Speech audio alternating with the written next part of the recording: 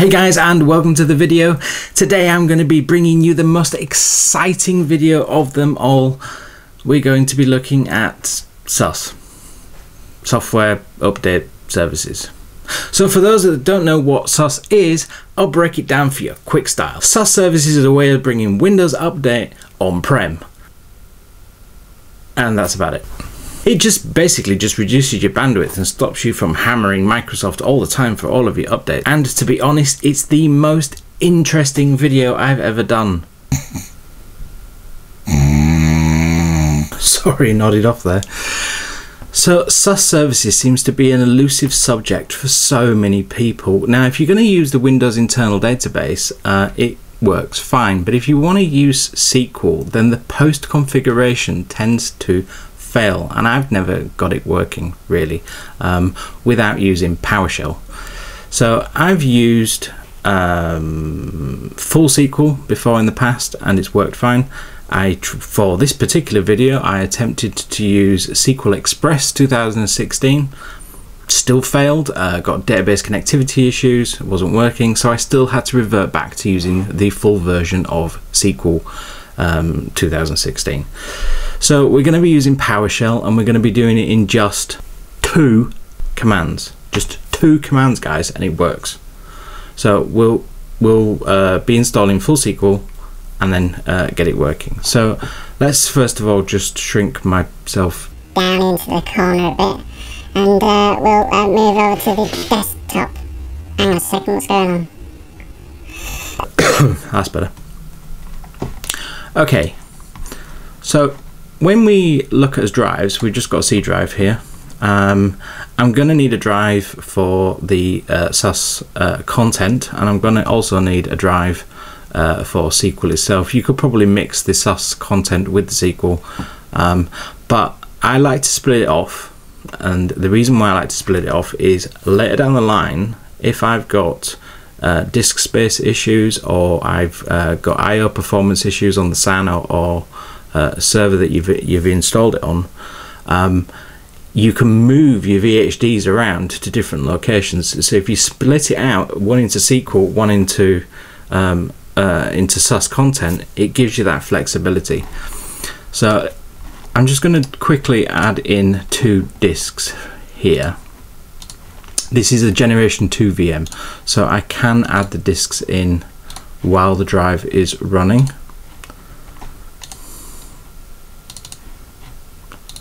Chuck it in there, and I'm just going to call this SQL-DB, as I've got WSUS-SQL-DB.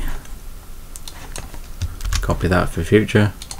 Next, SQL database isn't going to be too big, so I'll leave it at the default. It's dynamically expanding anyway, so it's only going to use what it uses. Apply that, and then also create a drive for the SUS content itself. We'll do the same thing again, same location, and we'll call that WSUS content, so it makes sense to us when you're looking at it at file level. SUS can be particularly huge, so I'm going to set this at 356 gig.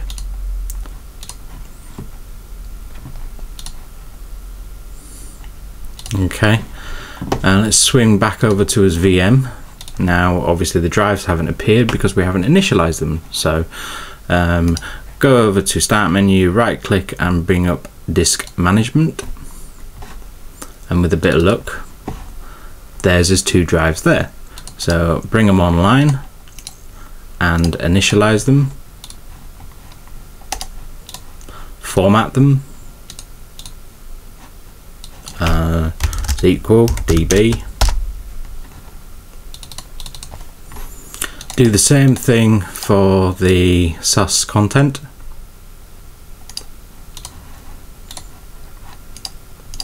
Format the drive.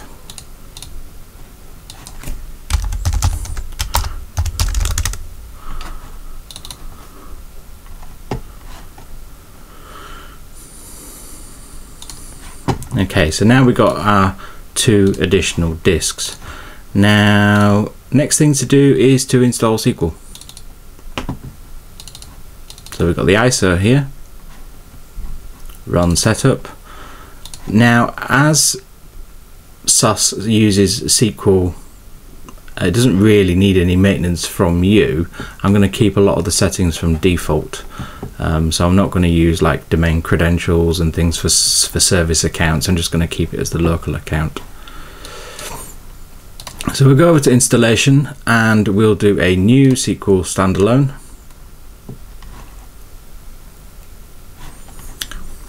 And if you want to access the database, you're going to have to install SQL Management Tools. SQL 16 does not have management tools included anymore. You can't select them, you've got to install them separately. So if you go to the main page here and click on that, it'll take you to the web link on where to download. So we'll accept the license. We're going to do an update for setup. We always get a warning on firewall, but obviously make sure everything else is passed.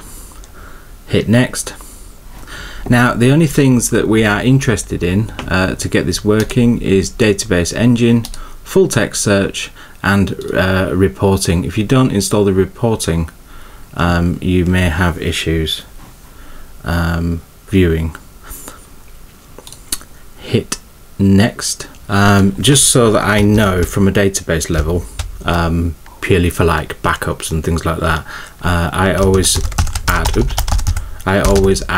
the name to the end of the instance, because if you just stick to MS SQL Server and you're looking at this on, like, say for example DPM server, and you're backing up just the database, you're just going to see SQL, and you might have to look at the computer name to work out is this actually, what is it, SUS or is it something else?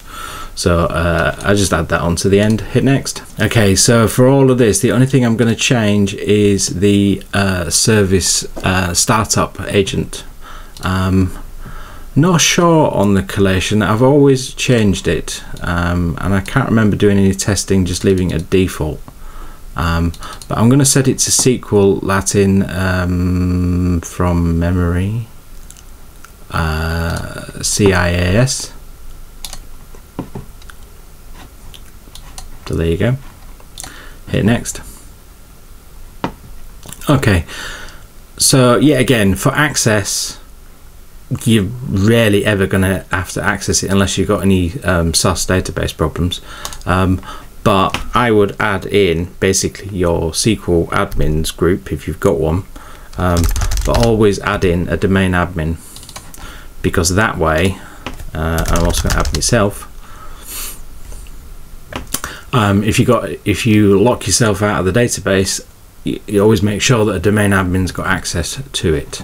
Now, data directories tab, this is where we redirect the database to our SQL drive.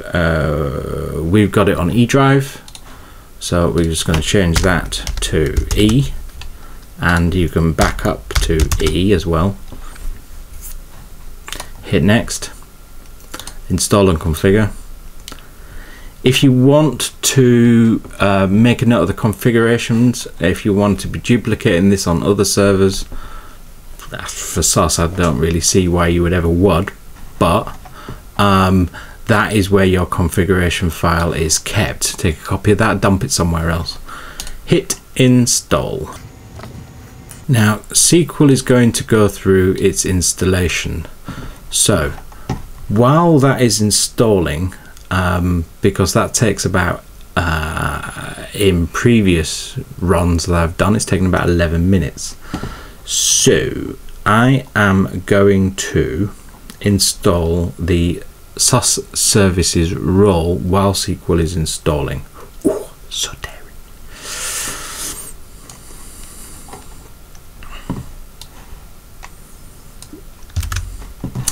Now, if we launch PowerShell in admin mode, this is the command you put in. I put it in the description anyway. It'll save you so much time. That's it. Seriously, that's it. So what we're saying is install update services, and we're going to be using a DB and include all the tools. That's it. Off it goes. Now if you want to do it through Server Manager, you load up your Server Manager,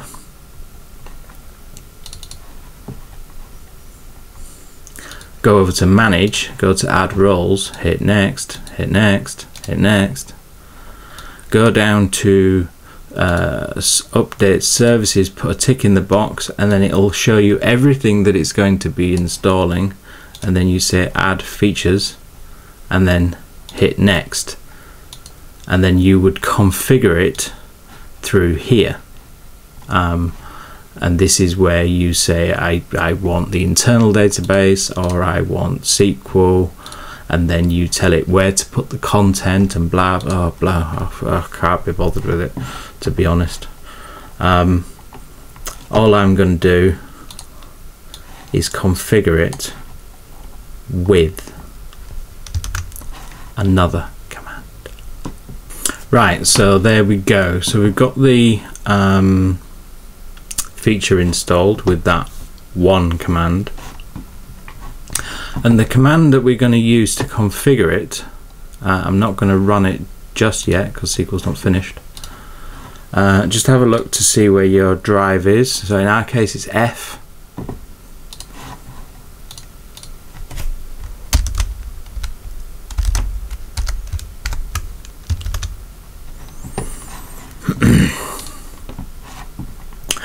You need to browse to Program Files, Update Services and Tools.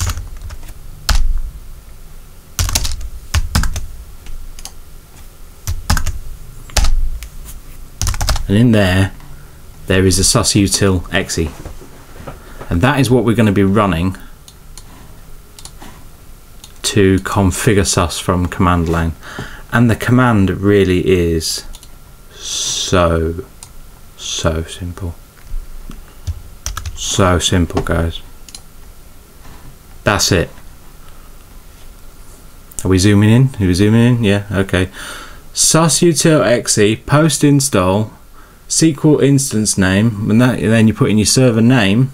So in my case it is elm-wsus01, and then content directory F. That's where we're going out to. F. There it is. And that's it. It'll work. And we'll show you it works in just a minute. So here we go. We've got SQL has fully successfully installed. So now it's time to run the command. Will it work? Will it not? And you know what? I'm going to take a snapshot just in case. I'm that confident. Nah, it's just really in case it goes hideously wrong and then I have to edit the video, and because these things happen. Right. 3, 2, 1, go. Post install is started. Now, if you're really that interested, you can go have a look at the log file, which we can go look at. If you browse to your folder that you are installed in, that you logged in with, and bring up app data, and go into local temp, the log file will be EC37 or whatever your log file is. It's there. It's 0 at the moment because it's building it. There you go. That's it. First time. Has successfully completed. So let's have a look at the log file.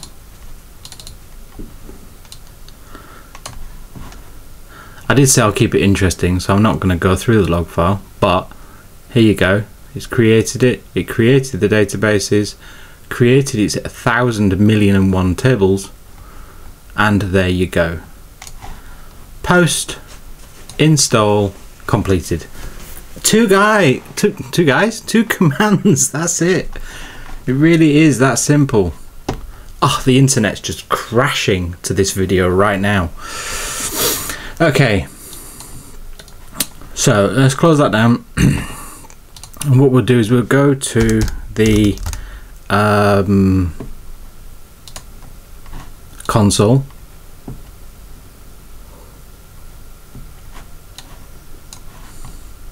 Now this is where it starts getting really slow with lots of video editing.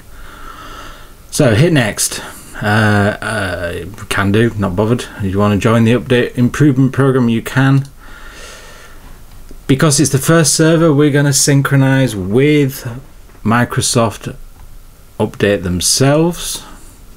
I'm not using a proxy. And then start connecting. This bit takes forever. You're looking at, well, on my particular link, a good 25 minutes of just going back and forth and back and forth. So I'm going to start editing now, and I'm going to cut this bit out. So see you in a second.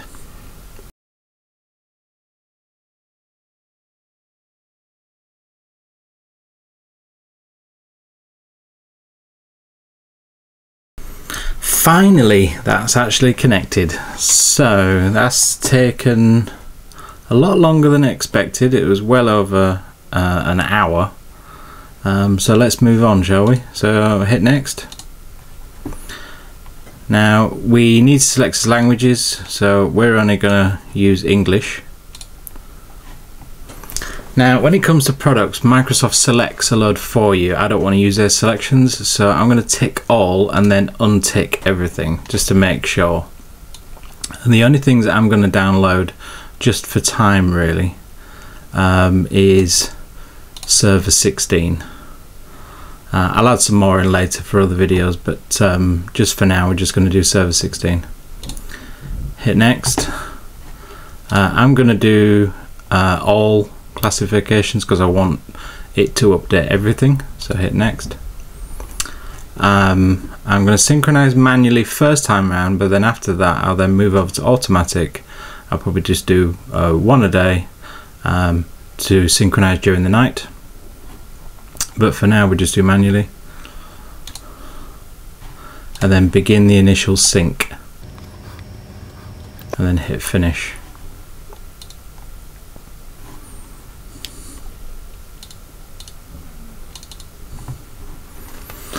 So here we can see it started its synchronization there, and what we need to do now is set a group policy so that everything on our lab actually pulls down the updates from this particular server. So what we do is we're going to jump over to our domain controller.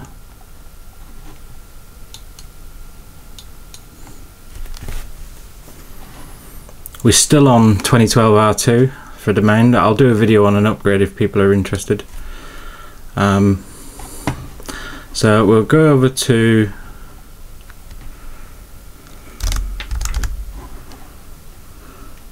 group policy. It's not actually in my start menu. There you go.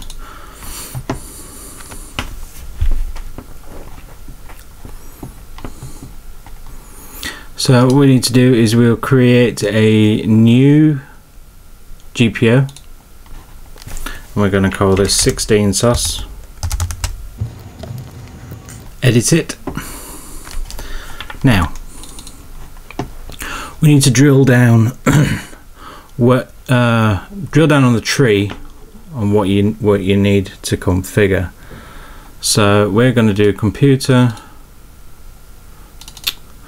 policies, admin templates, Windows components, and then at the bottom there should be Windows Update. There it is. Now the settings that we need: configure automatic updates. So we're going to enable that. Just for my TESTLAB, I'm going to schedule the install during maintenance. You can do every day if you want, and then I'm going to wind the clock back a bit. Actually, I'm going to install at 1 o'clock in the morning.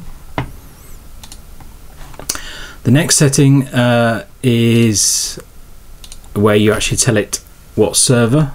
So in our case, we're going to set elm-wsus. It was 01, wasn't it? 01. And we're going to put the port on the end, :8530. Do the same thing for the statistics.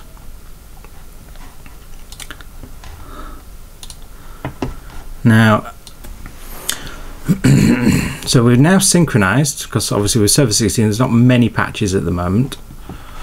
So let's go over to options, and we're going to set the synchronization schedule now to automatic, and I'm going to say first schedule at 1 o'clock in the morning, and we'll do 1 a day.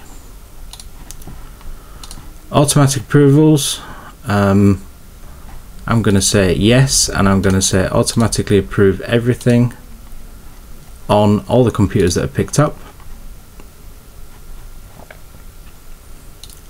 I'm going to run that. There we go, 30 updates were approved. So once the updates are approved, then they get applied. So I mean, you can drill down and reject various ones if you wish, but just for the lab I'm just going to say everything.